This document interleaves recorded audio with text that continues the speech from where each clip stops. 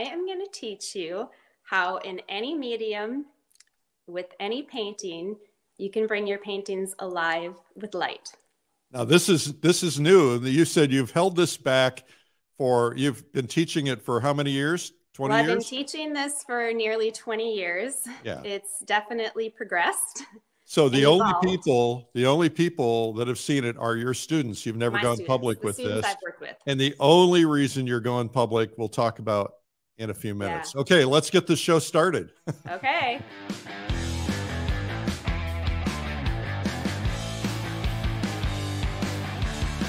So what I'm going to teach you here and just kind of share is what goes on in my brain to be able to see and paint the illusion of light. So I always think about painting as, really what we're doing is it's just an illusion. So I've just got kind of a basic drawing up here. I've got a still life set up. I'm primarily a landscape painter, but studying color from life and studying from still life is a really great way to do this. So up here, I've just got a drawing done, and I've got my basic primaries. So we're going to talk about primaries, secondaries, and tertiaries. So up here, I've got Y, R, and B, which is yellow, red, and blue. Okay, that's a primary. Those are primary colors. Out of the primaries, we can make secondaries. So yellow and red makes orange, red and blue makes purple, and yellow and blue make green. All right, so I'm just going to breeze over this really quickly. This is going to be a crash course for sure. But in the properties of color, we've got hue, value, temperature, and saturation. So these are things that I'm always thinking about. And mainly what I'm doing when I'm studying anything, landscape, in plein air, studying a still life, whatever it is, I'm looking to see how one color relates to another. So here I've got my drawing. I always get my drawing in first, and then I have a separation between my lights and my darks. So this strategy begins. The brain strategy that goes on in my head before I even hit the canvas. So years ago, I realized that it was the tertiaries that were kind of confusing my students. They could see that something was yellow, red, or blue. They could see that something was orange, purple, or green. But when they added the tertiary to grade or dechromatize or neutralize their color, they got mud. So what I began doing years ago with my students, and it's remarkable what's happened with their work, is I had them beginning with just the secondaries. So when they would look at a color, they would have to decide which of the secondary, if they had to name the hue, was it orange, purple, or green? They could usually do that. They would have to choose though, and then they would have to decide, was it predominantly yellow, red, or blue?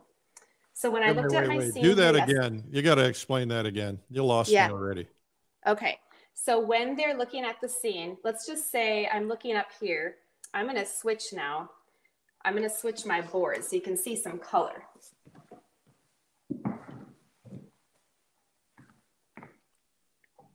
So here, oh, you did that fast. Yeah, I'm really quick. Yeah, you are. This takes some time. But I wanted to kind of have just to kind of show everybody how I strategize this. So again, primaries are yellow, red, and blue. I have found that you can make anything in nature using the primary.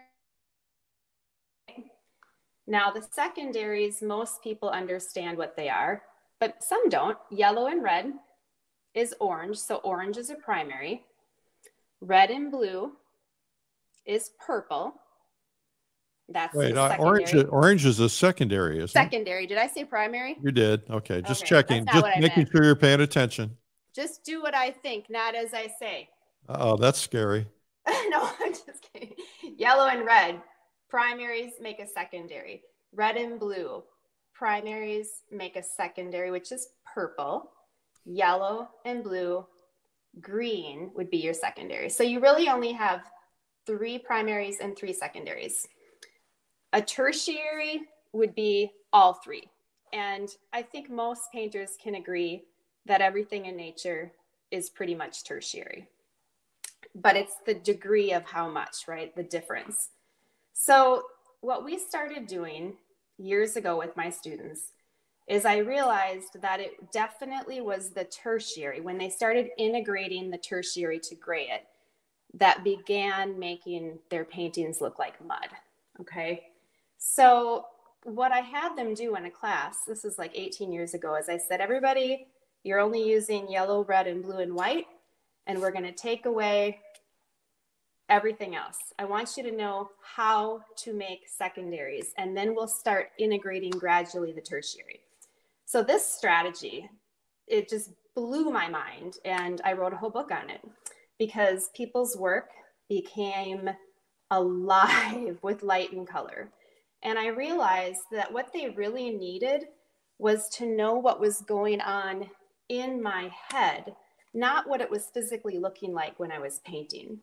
So this is an exercise to teach us how to see the relativity of color.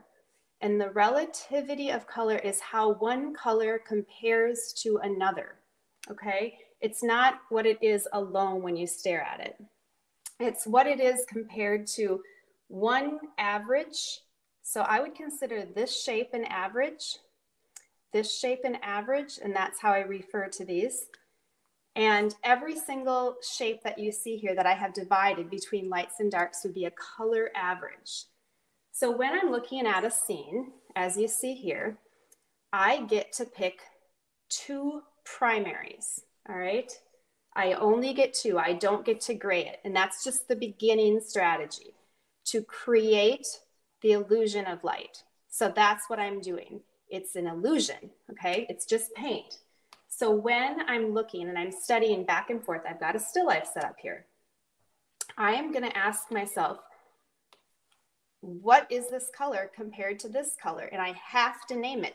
And what's tricky about studying color is that we see all of the colors and it's confusing. And we also try to name a color that is undefinable. I mean, it's like, it's everything. It's the endless nuances. So that's hard. But to simplify this, to see how one color relates to another color, oh my gosh, it's like it opens up the world for you of being able to paint anything. If you think of everything as just a shape and a color, you can paint anything. Water, ice, glass. I mean, the things that people say are hard are not hard if you look at it as a shape of color. So let's just start here. So what I did up here is I got my drawing in. I defined the separation of lights and darks because every time there is a light, there is a dark. Every time there is a dark, there's a light. And we have to decide where that separation is to help create the illusion of light and form. So in the color, what I'm doing is I'm always scanning the scene, and I'm talking about my scene up there. So I usually start with my darks because I think they're the easiest to kind of identify for me. And I started with this dark, and I could see, I asked myself, was this color, looking up there, was it more orange, was it more green, or was it more purple? Those are the only options I have because I'm looking at secondaries. And I looked at this green bowl and it was pretty easy. I thought it's definitely more green. And I'm comparing it to the other things. If everything else was really green up here, maybe this would look purple to me. But compared to the oranges and the lemon, it looks really green to me. So what I did with my pencil, pastel pencil, is I put a B and a Y here because it's predominantly blue. Blue is the darkest and the coolest compared to red and yellow. So the predominant color goes first as far as labeling my strategy. So I put a B and a Y here. Can you see that? Okay. And then I would go to this because that's a shadow. I'm going to show you there. And I saw that compared to this, it looks more purple than that one. And it looks a little lighter and a little cooler. So I'm looking at the relative value and temperature. All right, so it's definitely cooler than warmer. So blue is cooler than red. So I put the B first, the R second. BR. So I'm strategizing in this section. Okay. So you could, just in theory, Yep. you could make that BR7 if you wanted to tie a value to it. Yeah, I could do that. It's probably like a BY6. Yeah, okay.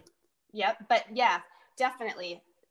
If you wanted to do, I use a 1 to 9 point value scale. So for those that are newer to this or that aren't, it's helpful for me too. This would be the division between light and dark when there's, these are darks, these are your lights, okay? So that's always helpful to know that that's what Eric's referring to. So he says it could be a 7. This is about a 6. I'd say this is about a 7.5. All right. So somewhere in there, but of course we're on the screen, so it looks a little different, right? Well, I was referring to the purple shadow anyway. Yeah. Just so people know, right? Yeah. Yeah, good. So we're looking at value relationship and temperature relationship, okay? Is something lighter or darker? Is it cooler or warmer? And we kind of know as painters, we can never say something is warm or cool because it's got to be relative. So as I strategize and I move on, and this feels really good on the brain, it's just like exercising or conditioning because you're just going, well, I just have 2. I mean, you've got a pretty good odd that you might get it right. In the shadow, typically, I find that there's oftentimes blue is first, the predominant. So as I'm strategizing, I'm realizing that if it's in shadow, it's probably bluer than the lights. Not always, but usually. So you can see that I looked at the orange. Oranges are tricky. I always have my students pick them because there's so much heat in the shadows and you think, well, how do I make that? And then they make kind of a muddy, icky brown. But if you look at the relationship of those, and I say I get 2, is it more green or is it more purple? And relatively, and then I looked at this shadow, that was purple, that was green. But that's the green that I made. And so I'm just constantly moving my eyes around. Is this kind of making sense? You're confusing the heck out of me, but yes. That's okay. Because, you So know, yeah, so I just want to clarify something because that's my job. Yeah.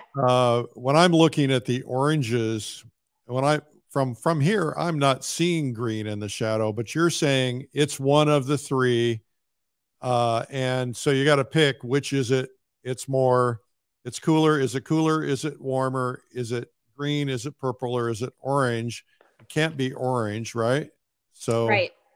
So it becomes green. And then I can't tell what's written in there. Is that, so this plus? was BY and this is YR. Okay. So this is green, this is orange. Okay, blue plus yellow. Yep. Mm-hmm. Yep, and I have 200 pages on this and all the different, really breaking this down. Basically, this is going to be somewhat of a teaser. I mean, just to introduce this to you. Of course, yeah, there's more depth to it. Yeah, I mean, it really is. I mean, this takes it, I do this every day. This is how I strategize and paint and what goes on in my mind for sure. And this is how we start our paintings, which is kind of amazing because you actually have a strategy. But again, this is not a 30-minute demo. This is introducing a concept and a strategy. Yeah. So the whole in-depth of that is in your new book. It is. Yeah. And we're putting the link to the new book into the comments section so you guys can get it. The new book is called Color Relativity, Creating the Illusion of Light with Paint. Yeah. So this is something, I'm going to just show you this. This was a demo that I did for my class. This was about a 2-hour demo using 2 colors. Can you see that okay? Yeah. So using 2 colors per average. So let me just show you kind of how this is like backing a trailer up, Eric. Seriously, it's the opposite of what you think. So in here, can you see that through all the nuances, the shadow's green? Yeah. That the shadow's purple, the shadow's green. Yeah. The shadow here is actually orange. Yeah. But see how these are relating. So this kind of makes more sense when people see this. And that's the most common thing people ask me is, how do you get all your color? And this is how I do it. So, at this stage in my career, I'm not really performing when I'm showing a strategy or teaching. I'm teaching something. I'm teaching you something that you can take with you. So this is how I do this. This began just like this began. So, and then what happens is you get your averages in.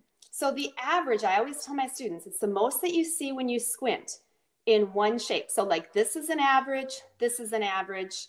And as you get the averages in, then you get to work in the other nuances. You don't just leave the two colors. You use that, I call it a mother pool. So each average that I make, and I'm going to share with you guys how I make these colors with just two colors plus white. So I'm going to give you a sample of all this today. All right. But we'll start with that. Wait, I just want to know, does anybody in the comments, does your brain hurt? Yes. No. Yeah, it does sometimes. I love it though. I mean, it feels good. And like I said, I've taught a lot of students, nearly 1,000 now. And it's working. So, you know, this is exciting, and it's a way that I can hopefully help people. So here's what we're going to do. I'm going to continue on here. And as I'm talking through this, I'll show you how I mix this. All right. What was that? I said, okay. Okay. As I kind of started the shadows, I'm going to continue on with the shadows. I am going to share with you that I didn't strategize this color because it's a little bit tricky for me. So I was thinking, okay, but what I'm going to do is relate this one to, this is a cast shadow and this is an upright shadow. That's important to know because it helps to create the illusion of form. This is a cooler shadow than this, and it's darker than this, but I still think it's green. So I'm going to put BY, and I can vary the degrees in the blue and the Y to make these different than one another. This cast shadow I determined was purple compared to these. All right. This upright shadow, I'm actually going to make BY. So I'm going to make that green. So down here, I'm going to show you my palette. People always love to see mixing colors. Seems to be helpful. Uh-oh. Can you see that okay? Yeah, we all lived through it. I know, good. Thank the Lord. Okay, let me see. If that falls, I sure hope it doesn't. So you can use your brush or you can use your palette. And I think it's a little faster to mix with the brush, so I'm going to do that. So I'm going to make the cast shadow on the lemon. So I'm going to start with blue because that was my predominant. All right. So I'll get a nice amount. A little bit of thinner just so I can move the paint. And then I'm going to mix white to get the value because that's the predominant color before I even bring over my secondary. I've got 2 yellows, I've got 2 reds, and I've got 1 blue. So I can choose between my 2 yellows to give myself a little bit more variety. So right now what I'm just doing is just checking, I'm just getting my value. This is about half tone, my palette. That's helpful for me to see that that's darker than half tone. Make a note. Okay, so that's about the right value. So now, you're not necessarily using a 3-color or a limited palette. You're using variations of reds and yellows and blue. Yeah, I've got cad yellow light. That's going to be my warmest yellow. We can't actually see your color row. There we go. Perfect. See, I need that. So I've got cad yellow light. So that'll be my warmest. I've got cad yellow has a little bit of red in it. So that's going to be cooler than my cad yellow light. And then I've got cad red, which is cooler than these yellows, warmer than alizarin and ultramarine. And then I have alizarin crimson, which is going to be my cooler out of the 2 reds, but warmer than ultramarine blue. So alizarin and then ultramarine blue. I used to use cobalt, but I just don't find that I really need it anymore. Well, you just created something that looks like it. What? Oh yeah, this looks like ultramarine, or this looks like cobalt. Yeah. Okay, so I'm going to use cad yellow light. So to the side, I'm going to just desaturate this a little bit before I integrate it in. Okay, so now I'm merging the colors, and I mix pretty fast, so we'll get through this. I know that this color needs to be a little bit darker and a little bit cooler than my other color that I'm comparing it to. So now I'm going to just show you. This will be tricky, moving back and forth. That's all right. Okay, how's that? It works. It's working. So now I'm just going to lay this down here. I'm not doing anything fancy. I'm not performing. I'm just studying color. So I can just leave that in there just like this. Okay, so that's the relationship of those two. All right, so that's a little bit darker, a little bit cooler, but it's still green. All right, so now down on my palette, every single time I go to a new color at this stage, I clean my palette and I start with the new color because I'm painting the relativity, the relationships. Okay, how's that? Yep. So every single time I'm going to get rid of this, and I do not see it as a waste of paint. You could save this if you wanted. I see it as studying. I think it's more of a waste of paint when you're just guessing and not having a place to go. So to me, this is painting. You can definitely save your paint to the side if you want. Clean my brush in between. I'm going to go to the next color. I think for the sake of time, I'm going to start painting the lights before I get the darks, but typically I wouldn't do that. So let's do this. Let's do this orange on the orange, the light on the orange. Okay, so it's predominantly yellow, and you could use either yellow, but I think this will get me a little closer. I'm going to start with the cad yellow. I'm desaturating it, but not too much because oranges are pretty saturated. That's the intensity of the color before you start dechromatizing it. Well, and white will cool things down quite a bit. Right, and I think it desaturates it too because of the cooling, right? So I'm going to use cad red. I could use alizarin if I wanted, but I am going to start desaturating it a little bit to the side so that when I put it into the predominant primary, which I decided already is yellow, I can control this. So I can watch the color emerge, all right? So as I'm moving this together, I'm watching the color develop. All right, so now, it looks like I got a little dirt in there. I'm gonna move you guys up. And okay, I want to say hello to South India, hello to Netherlands, hello to Guatemala. I've not seen Guatemala on here before. Welcome. Yeah, welcome is right. All right, so can you just see that now I'm just gonna mask this in? Yep. It's gonna be nice and saturated. But I also see I didn't make enough paint. So nice and bright and warm, okay? But I really want to get the saturation. That to me is in the temperature and the value. That's all. But see that I'm just massing this, I'm just laying it down. And when I paint, I really think about planes, you know, the form of something. So I'm creating somewhat of an illusion. I'm paying attention to the plane changes. People are asking what brand of paint you're using. I assume it doesn't matter. It doesn't really matter. I do use Gamblin, Rembrandt, and Winsor Newton. All right. So Italy. Italy. Wow. Let's go. Let's all go. Let's go for real. Yeah. I would love to go there. Again, I used to teach there before the pandemic. Okay, let's make some more color here, you guys. So we're going to move over to a lemon now. Do you like it? Is it helpful to be watching to see the palette? Yeah. People are digging that. All right, so let's do a lemon. Let's do the yellow and the lemon. So I used the cad yellow, which has, like I said, a little bit of red in it. For the orange, I'm going to use cad yellow light, which does not have any red in it. And we're going to desaturate it just a titch. It'll give it a little bit more brightness. White also can help reveal a color. So you do want to, you can't really, I think it's tough to paint without white unless you're a watercolorist. But what was the next color? Oh yeah, red. So we're going to use just a little bit of red. But do you see how to the side, I'm mixing it, I'm desaturating it to the side before I bring it in. This way I can control the outcome of the color and I can see it develop, and I don't waste paint that way. So this is a really nice orangey kind of color lemon. So there's definitely some heat in here. So I'm making the yellow and I'm just watching it develop the color. I'm going to make a note and then I'll show you guys. Oh yeah, that's perfect. Okay. So these are just two colors, but it's not, like I said, it's not like this is how it's going to stay. This is how I strategize the relativity. Okay.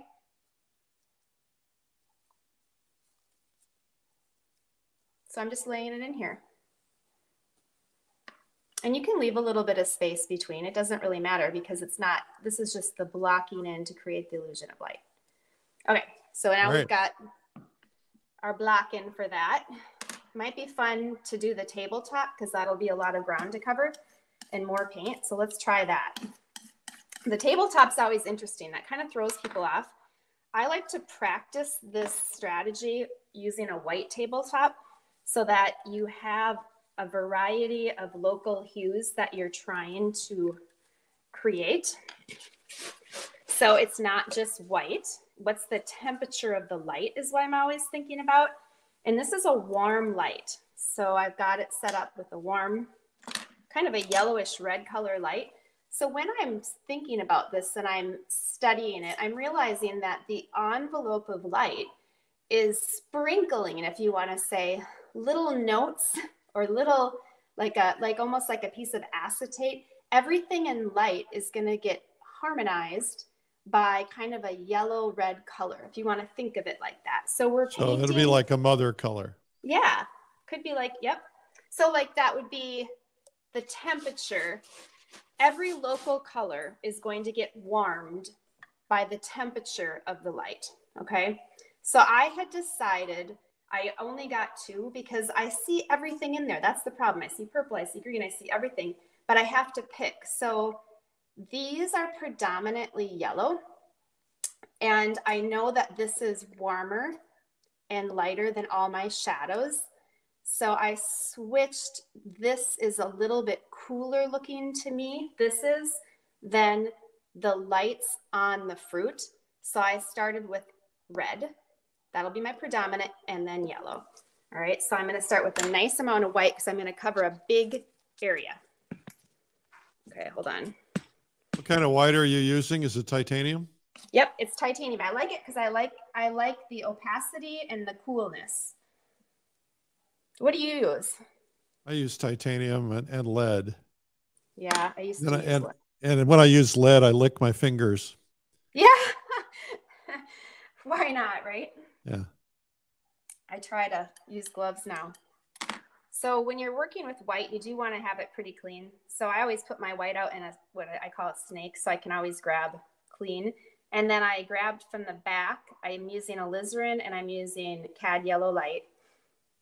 And I'm going to start with the red, which is the alizarin. Mix it up real well. That's going to be my predominant. You know, I just want to make sure I have enough color on this tabletop that it's not anemic looking. That's pretty important to me, that I have room for the intensity of the color, but it's, excuse me, I have the hiccups, less saturated than the other colors. You've been drinking again? What was that? I said, have you been drinking this morning? Yeah, maybe I should. I really do have the hiccups. I'm not breathing. So now I'm starting to merge these and I'm getting a really pretty warmish kind of color. I'm going to make a note and see what I think. I think I just want it a little bit warmer. So I'm going to add a little bit. So out of yellow and red, yellow is my warmer note. Okay. But I want to make enough so that when I get up there, I don't run out. That's always frustrating if you don't have enough color. So we'll mix this up really well. And this is, you know, you mentioned mother pool, or mother color, did you say? I did. Yeah, so I call my averages a mother pool. Mother pool. Which is kind of interesting. We might all have a little bit different, you know, definition for that because we kind of, painters seem to have a language all their own. Each average I call a mother pool. And then there's baby pools I call within, which would be different temperatures, like this being the redder and this being the yellower. This is going to be my cooler side and this is going to be my warmer side. So although this is pretty much the same average, there's subtle temperature shifts in here. Cool. Right now, I'm just going for a flat average. But if I were really doing a painting, not an exercise, I would be having an array of temperatures in this mother pool. Okay, so this looks really good. I'm going to show you guys. So this is the temperature that I see. All right. So we're going to just get this masked in. Similar to like if I were doing a sky, I would just kind of get it going. Get my average in.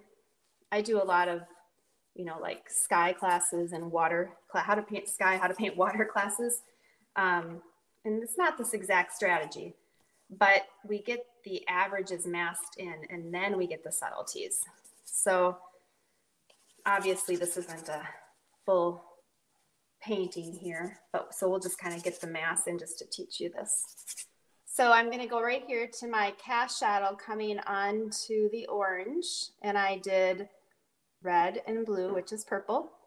So there's so many variations, and this is a cast shadow. I noticed that it's darker and cooler than this one. Okay. Okay. So there we go. We've got that in there. That's a cast shadow. So now, and I also noticed that it's more saturated. All right. So now I'm going to go, I made another color while you guys were visiting or talking.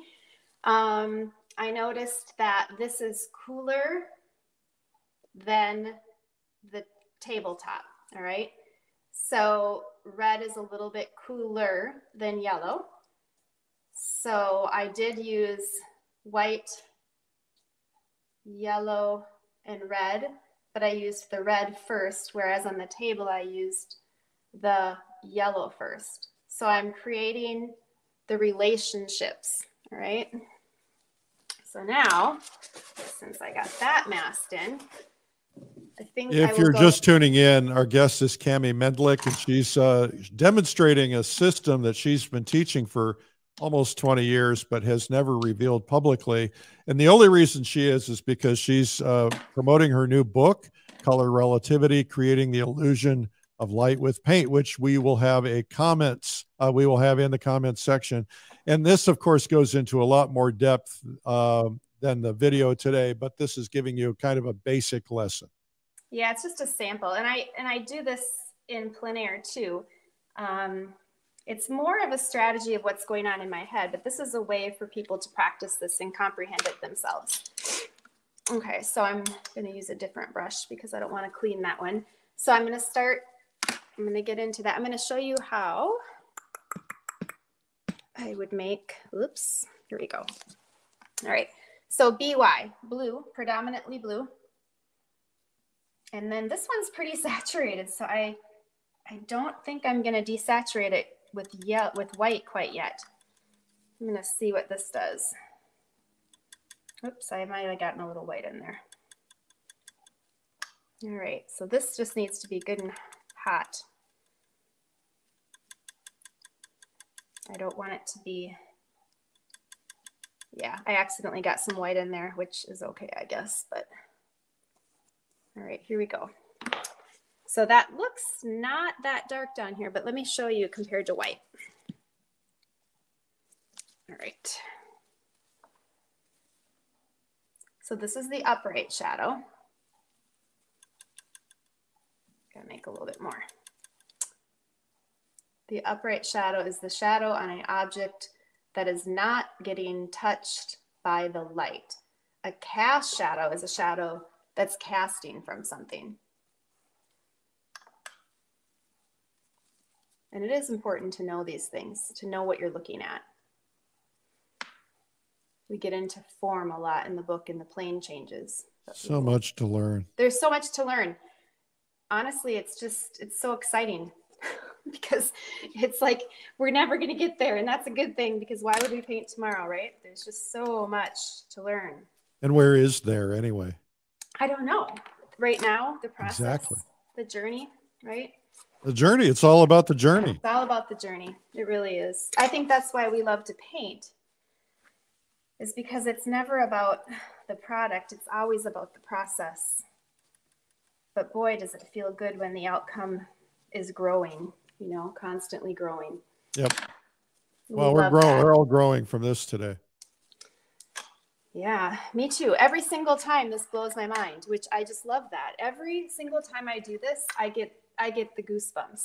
Well, Like, what I would have done, if you look at that string of shadows across the bottom, I would have just made all those shadows the same shadow. I would have not seen yeah. the variations in color in there.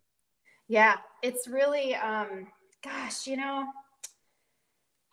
I don't know. I just get so excited because I just can't believe the endless, like, I remember hearing about it when I was younger. Like, I could hear a little bit from the masters, like, we're never painting a literal interpretation, we're painting an illusion. But I just didn't quite get it. But I knew there was something, I knew, to me, like, shadows were not just gray. But, and for some people they are, but for me, they were not. I mean, oh, I could see the purples and I could see all the colors. And so, a lot of this was just out of like complete desperation to have some kind of an approach. So I'm just painting as I'm talking, obviously, here. But every time I go out and paint landscape, which I paint outside a lot. So if you don't know my work, this isn't what my work, if you saw this, you wouldn't know that this was by me. Well, we showed some of your work earlier, Yeah, and we encourage everybody to get outside and paint. That's what we do. It's a that's very what we do. very important thing. I'm just showing a little bit of your work right now so people can see that. And when you're outside, are you going through the same kind of thought process when you're painting on location? Absolutely. That's the thing. It's like, it might not look like what I'm painting like all the time, but sometimes I'll do it for my students just to prove it can be done. I'll show them this approach, but I definitely, I'll show you what I'm doing down here. I always think like this. It's like not what the color is, but what it is compared to, is what I'm always thinking about. So right now I'm actually getting the side of the bowl. All right. Now we're going to run into a time crunch here Okay. problem in a few minutes. So I think what you do is get that side of the bowl in, and Yeah. then if you could show us how you would kind of finesse one of the oranges or lemons or something when adding the extra color. Sure. All Yeah, right. I'm kind of surprised I got this far, honestly. So, I drive people hard. I'm so sorry. oh, it's all right. It's good. So basically, I would just mass this in. I mean, I guess I don't really need to. All right. So then we've got our averages in. I would get the backdrop. So, finessing isn't really necessarily anything I would do, but I would study the halftone. So the next thing is, let me just share this with people quick. Cast shadow, cast shadow, cast shadow, cast shadow. Upright, upright, upright, upright. This is probably worth the price of admission right here, for you admission. Halftone is the area that separates between light and dark and is the most form revealing element. Okay. So the halftone is within the realm of light. And you want to get that in first to start establishing the illusion of volume or form, 3D. Okay, so this is a 2D surface. We're painting a 3D object. So you can see this is round. So how do we make that look round? Well, the first element is to see the halftone. Like, we'll separate lights and darks. And then the halftone is right in here. And I just study it. Like, what is it to me? Then I start bringing in, maybe the tertiaries. I see it's a little bit, well, every color. I see kind of an orangish. Your hand is kind of blocking. There we go. Can you see? Oh, yeah. Okay. So I'll just start laying in. Whoops, I didn't get enough paint. The halftone. And that's going to be a little bit darker than your average light, and it's going to be held within the realm of light, which means it has to be lighter than your shadow. Okay. Yeah. So, it's going to be a little bit different as you roll around, but that's how you start. You do not show a halftone on your cast shadows. You keep those harder. It's probably going to be easier just for me to show a painting that I've done since we don't have time. But like, this is a cast shadow, and see how it really looks like a cast shadow? That's because I don't show a halftone. It's got a harder edge. So where it's softer, that's where the halftones are. Okay. So this is a cast shadow, that's a cast shadow, cast shadow. If you can see, this is an upright, so we have a halftone. So the halftone kind of is like a transition color between light and dark. That's huge. You're yeah, right. Worth the price everybody paid to be here today. Yeah, it's a good deal. So, I mean, I could keep painting if you want me to, but. Well, I think, why don't you come back on camera? That would be nice. All right. Terrific. I'm crooked. Oh, well, that's okay. I don't know what happened. That's okay.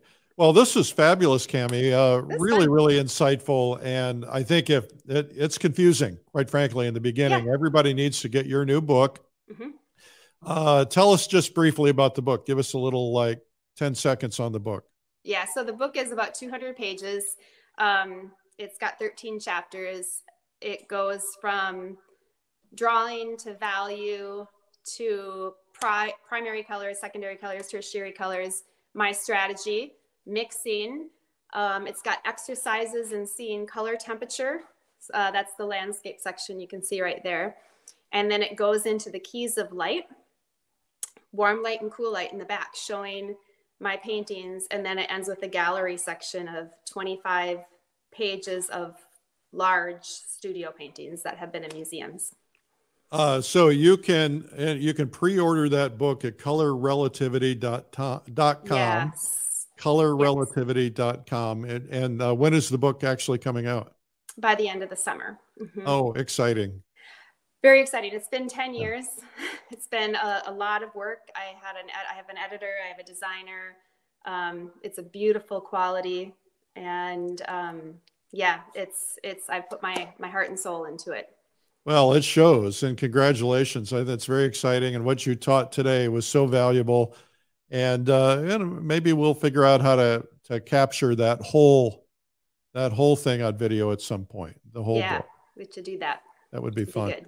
Well, Kami, thank you so much. Everybody can visit Kami's website, which is in the comments section. Also, we have put the link to the book in the comments section. Everybody share this, because this is good stuff and everybody needs to see it. I think people could watch this over and over and really, take notes. You've got to process it a little bit, but yeah, I'm going to watch it over and over again. And I'm going to try it tonight when I get into the studio. I will interrupt the painting I'm working on and just lay this out. I think the best thing to do with these lessons is to just try the lesson that day if you have that chance, because it'll help cement it in your brain. Yeah. Can I just say one more thing? Nope. I think what's the most important thing to realize. No, you can't say one more thing. Yeah.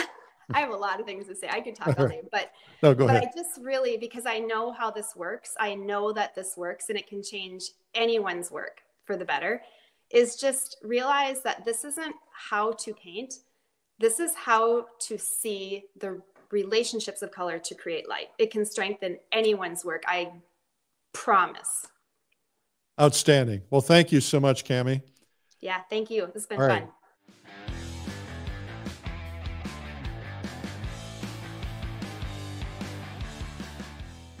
Have you ever wondered how some artists get such realistic quality in their work? Unbelievably beautiful portraits, stunning figures, and realistic-looking still lifes or florals? Painting or drawing realism takes your work to a whole new level. Whether you want tight, carefully rendered realistic paintings, or looser, more impressionistic realism, most high-level artists will tell you that painting is a skill that anyone can learn. If you follow a process, you can paint beautiful, realistic artwork. But where do you learn? You could spend $3,000 or more to attend a live workshop or convention, or you can learn from the world's finest realists from home for a fraction of the cost. At Realism Live, the world's first virtual online realism conference, you'll get 3 days of world-class artists demonstrating their techniques and processes. This is a comprehensive conference covering all the subjects you want to learn in portraiture, figures, landscapes, still life, cityscapes, color mixing, and more. Taught by the world's leading artists. Not only will you learn their techniques, you'll have a chance to interact with instructors and get your questions answered. And you'll get to know other artists personally through our breakout sessions. And we'll even paint and draw together at the end of each day. Make new friends in our breakout sessions. Paint with hundreds of others. Get private access to our exclusive members group to become a part of our community.